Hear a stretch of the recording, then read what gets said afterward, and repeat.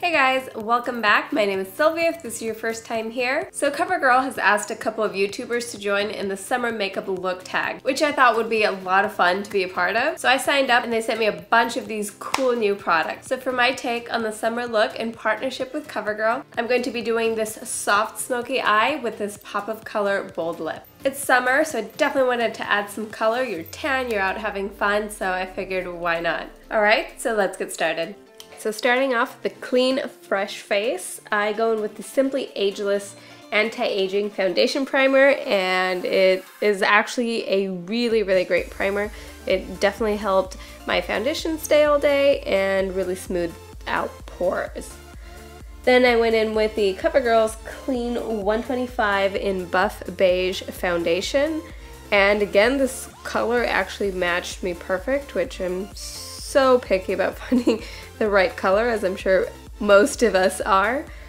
Then for some light contouring, I went in with the True Blend Contour Palette, and this is a cream contour, which I actually really like. I don't use cream contours enough, I think. I normally do stick to powders, but this was actually really easy to work with and really easy to blend, and it gives you more of that kind of glowy, actual, like real tan, which I love.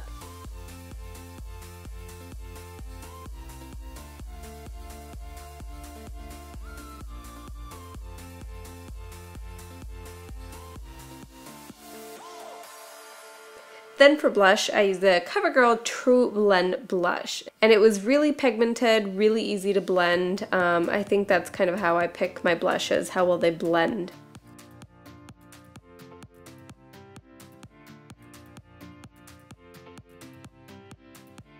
Then for eyeshadow, I went in with the True Naked Nudes palette, and this is every neutral girl's dream. You can create the most perfect smoky eye with a huge range of nude colors. You can go from subtle to absolutely evening dramatic look with this palette.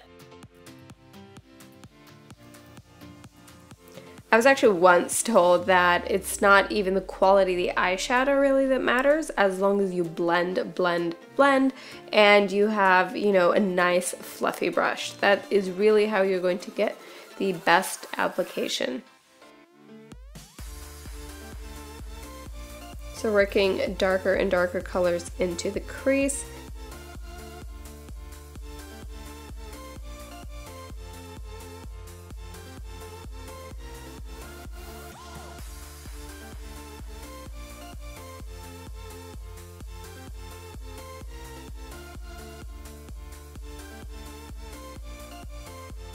Then going in with that center shimmery kind of color, I just apply that to my lid just to finish off the look.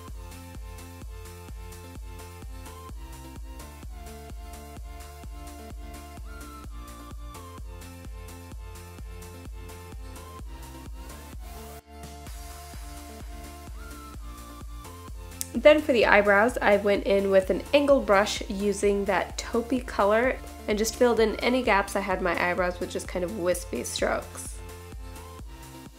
Then going in with the darkest color in the palette, I just created a very soft winged liner look. Love doing this with powder, especially if you're not very good or a beginner with, you know, eyeliner gels or anything like that. Perfect way to get the same look with a slightly softer feel.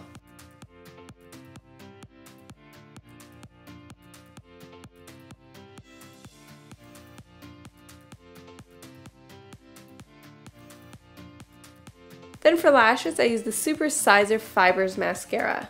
It is a mouthful, but it was great for lengthening and volumizing my lashes.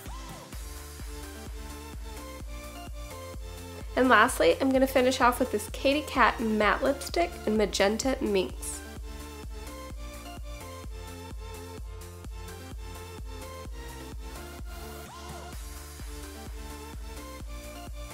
Alright guys, so that is it. This is my summer makeup look with a pop of color. As you guys know me, I definitely tend to stay more on the neutral side, so for those of you that are the same, I hope this has inspired you to try a little pop of color and to just try something a little new. So hope you enjoyed this video.